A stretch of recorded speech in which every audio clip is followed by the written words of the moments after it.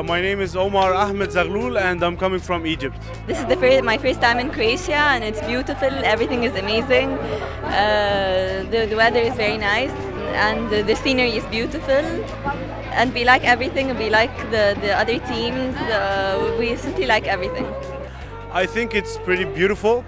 I like the nature in here, I like the sea, and it has a nice weather and everything is perfect so far. I actually haven't been around that much, but I've walked a little bit in the streets and the people seemed very welcoming and they really welcomed us and they were smiling at us and they were really very nice to us.